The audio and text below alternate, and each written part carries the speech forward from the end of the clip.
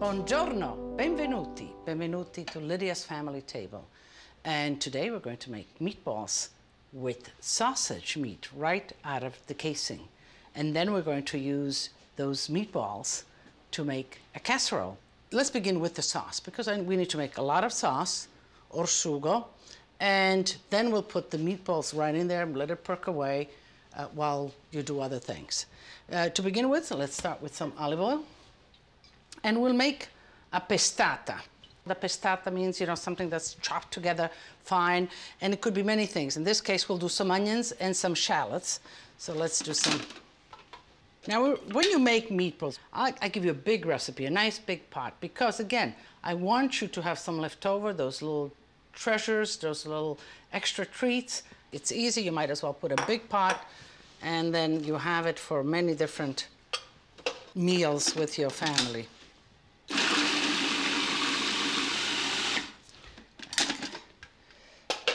And you don't want to really chop it up too fine, because if you do, then the onions begin to release the water. So I want some texture. I want the onions to really break down in the sugo itself.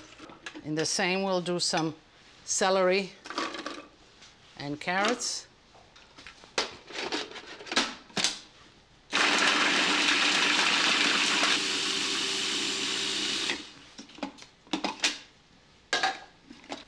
And the celery and carrots I did chop very fine, because I want them to really disintegrate in the sauce itself. Some salt. And today we're going to be making a sugo, or gravy. The gravy name for the tomato sauce really came out of the Italian-American Sunday sauce, where they took, of course, a lot of tomatoes, and in it they put sausages and meatballs and pieces of pork, and that would be considered maybe gravy and sugo. I'll put the onions on the side. I will add the pestata of carrots, a little bit of salt to that. And here we have some tomato. Again, it's the plum tomatoes that I talk to you all the time about. And I passed them through a food mill this time, because I wanted really a smoothness to it, since the texture that I will get is from the meatballs itself. Let me make a hot spot here again, and I'll add the garlic. I'll just put a little bit of oil, so it really is a hot spot. And this is a technique that you should make your own. Each element, you give it an opportunity to caramelize a little bit before it gets mixed up with the juices of the other elements that you have put in. You know, spaghetti meatball, if you go to Italy, you really don't find it. And it's not a real Italian dish. We made meatballs, and we call them polpette. Fry them lightly, and then have them with a salad for dinner, or rarely did they end up in the sauce. This is something that I sort of picked up here in America, but I kind of really like it, so I make them with all kinds of things. I make them out of ground turkey meat, and I put raisins and pinoli nuts, and they're really wonderful. I make them out of monkfish. All the water from the juices from the vegetables have evaporated, and again, I made a little hot spot. Each hot spot you make, you add another layer of flavor to your sugo. A little bit of oil, and I will caramelize tomato paste. Okay, this is caramelizing very well. Let me mix it all in. Let's add the tomato and its juice that we have passed in the food mill.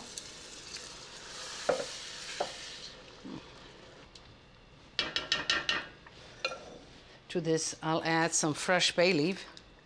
We use a lot of bay leaves, especially to make sugo. A little bit of orange zest, a little bit of fresh thyme. I will salt this, bring it to a boil. Add, in this case, I have turkey stock, but any stock that you have, even water will do. I'm gonna put it all in there because I want to make a wonderful sugo. So let's bring this to a boil. I'll let it simmer and we'll make some meatballs.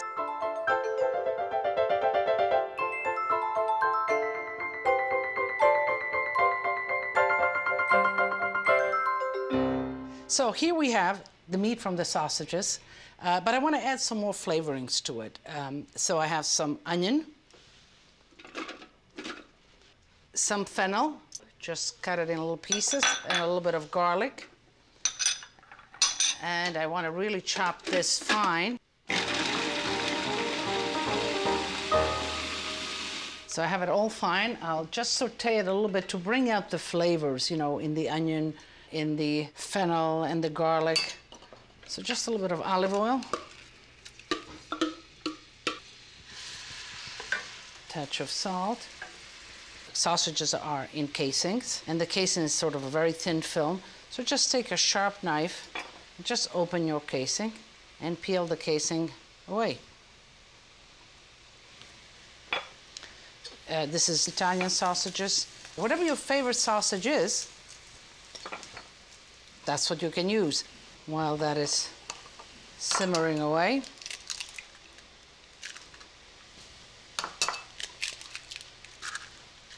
put some eggs. Now the egg binds the meatballs.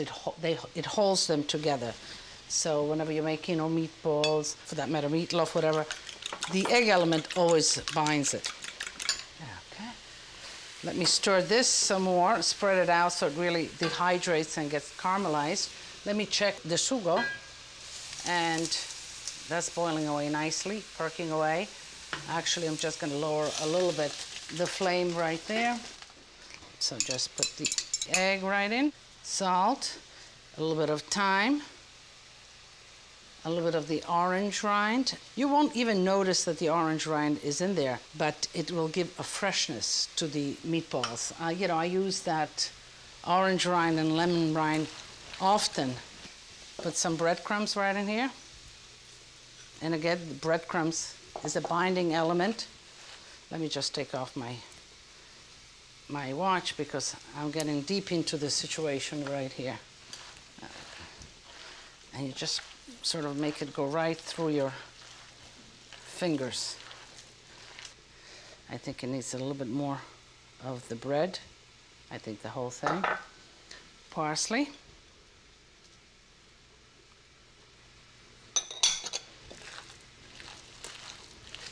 Gather this and put that in the mixture.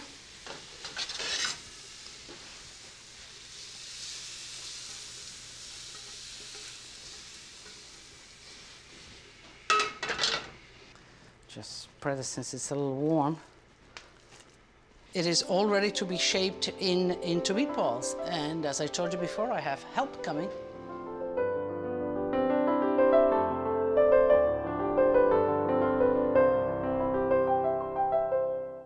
Okay, so here we are, busy rolling. This is my grandson, Lorenzo Manuali.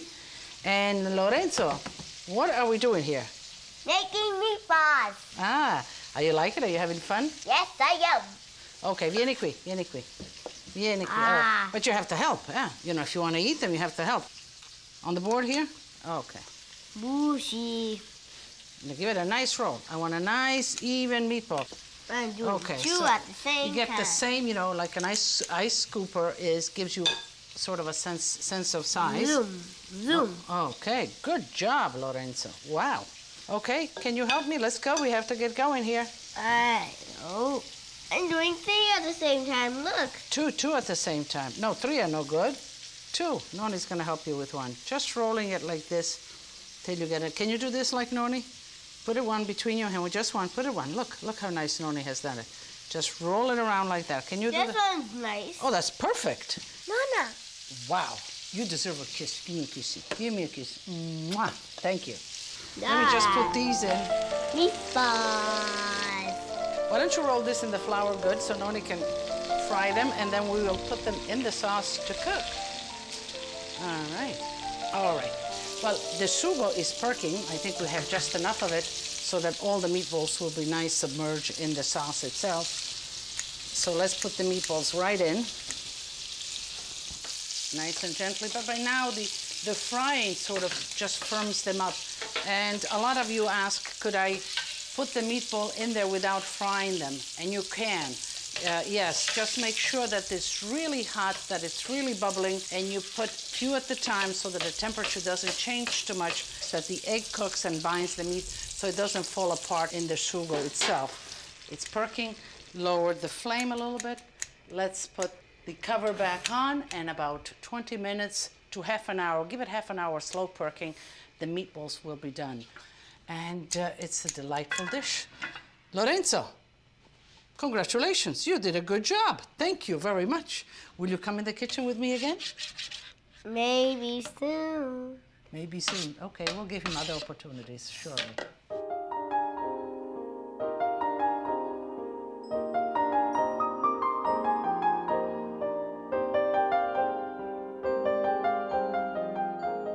So the meatballs have been perking away, and I think they're just about ready.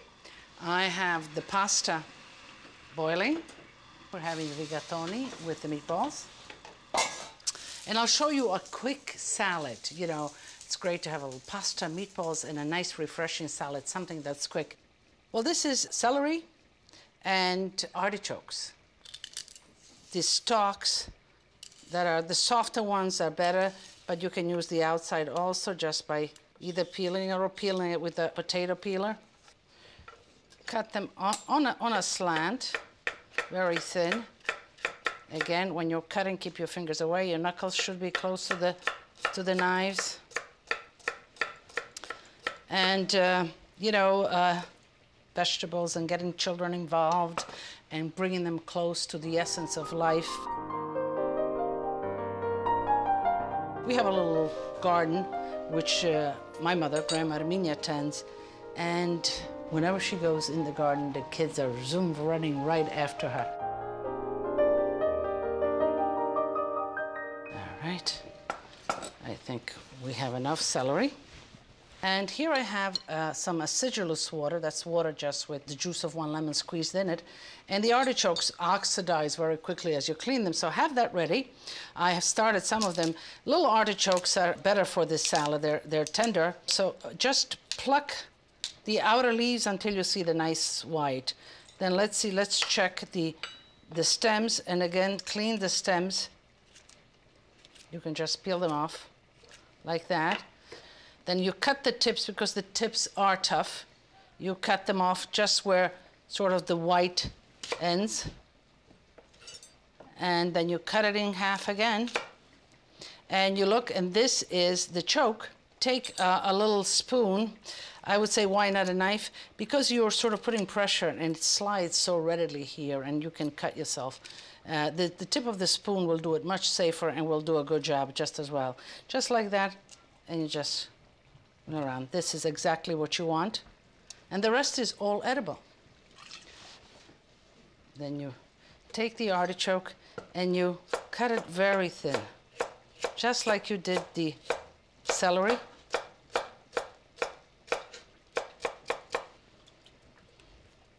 You say, why don't you cut it this way? See, if I cut it like this, what happens is that it just shreds all open.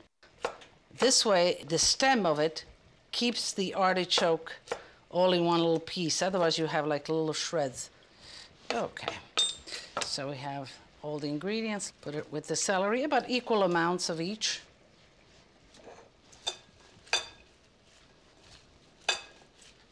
Some salt. And here I have the juice of 1 lemon, which I passed through a sieve so to collect the pits. But I think I'm going to need a little more. I made a little bit more than I anticipated here. Sometimes just when you're doing a salad, the best, just put the fork in and just sort of turn around and squeeze your lemon right in there. You have to be careful of the pits. I have one here. Let me put some oil. And toss it all. Let me just get a nice plate so we can get ready for dinner. And then on top of all of this, you just put shavings of Parmigiano Reggiano or any cheese of your liking, almost covering the whole salad with it. I just love it. I think that's ready. Let's check on the pasta. We're on time. Perfetto, perfetto. Let me get some of the sauce from the meatballs. Can you see the richness of it? And almost all the vegetables have disintegrated in the sauce. Okay. Let's put the rigatoni right in there. And this is one of those Sunday family meals that the Italian Americans are so well known for. You know, at our restaurants, especially Lydia's in Pittsburgh and Lydia's in Kansas City, we have this Sunday dinner, and this is one of the most popular dishes where you get these big platters, just like at home, just like your family, you know, this big platter of rigatoni and then topped with some meatballs and sugo, a nice salad like that, a good glass of wine. Who needs anything else? And your family around you, of course. All right. I want the pasta to absorb some more of the sugo. I think it has done that. We'll add some cheese to tie it all. I shut the fire, as you know. I always add the cheese at the end. If you have a little assistance, like I do, then it's not all that hard to pull it together. And the fun and the love of putting it together and ultimately enjoying it together. So here, a nice bowl, nice warm bowl it should be. Like some in the middle. This is a dish for a family. This says there's a family that's gathering. This is sure to beckon everybody to the table.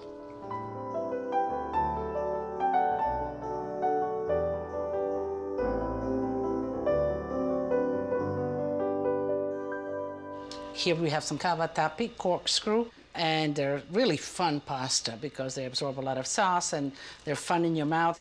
I told you that I'm going to make a whole brand new dish with leftovers. So you know when you have your meatballs and at the bottom of the pot there's some broken, some this, that, save that. Put it in the freezer and that's your little treat, like I always say, those little treats. So we have that with the sauce. We sort of defrosted that. So let's butter the casserole right here. Okay. That's enough of butter. Let me just put a little bit of the sauce on the bottom so that it doesn't stick. Okay. The pasta should be done. You want it just a little bit underdone, as I always do, and then finish cooking it in the sauce itself. And this on top of it goes in the oven, so it will really be finished by the time it gets nice and crunchy and baked. This is good just as is. But you know, when we talk about leftovers, what you want to do a new dish. This looks like a leftover, but by the time I'm finished with it, it's not going to look like a leftover. Just a little bit of oil. Okay. Add the cheese. And let's dress that, all the cheese, let it mix in there. I'm just going to nestle some of the meatballs on the bottom just for surprise.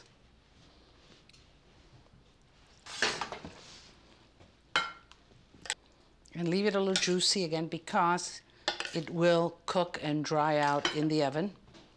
So you want it nice and juicy. Let's take this remaining meatballs, fit them in. But these are just wonderful. And we top it with the cheese, the grated cheese. And then the milkier, creamier cheese. Now, could this be fontina? Yes, it could be Munster cheese, it could be mozzarella. Okay, I think this looks pretty good. I'm gonna put just a little bit of this because the grated cheese gives the crunchiness. So here we go. In a 450-degree oven, nice and hot, from anywhere from 20 minutes to half an hour, depending on how crunchy you like it.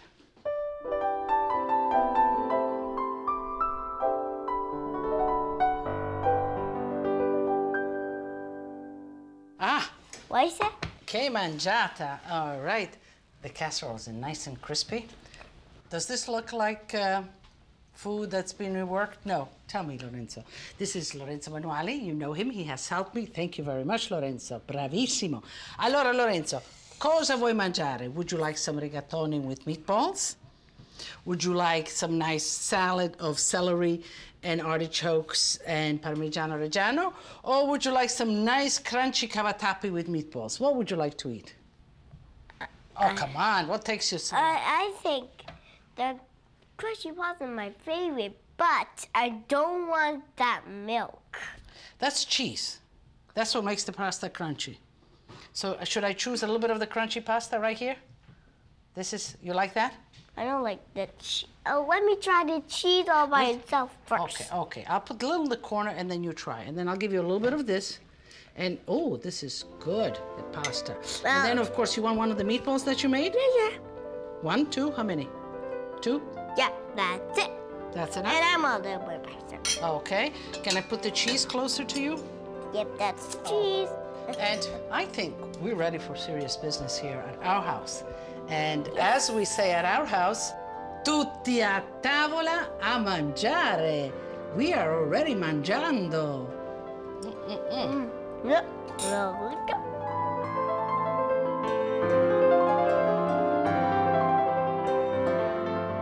Give me a kiss. I want a kiss. That's a good one.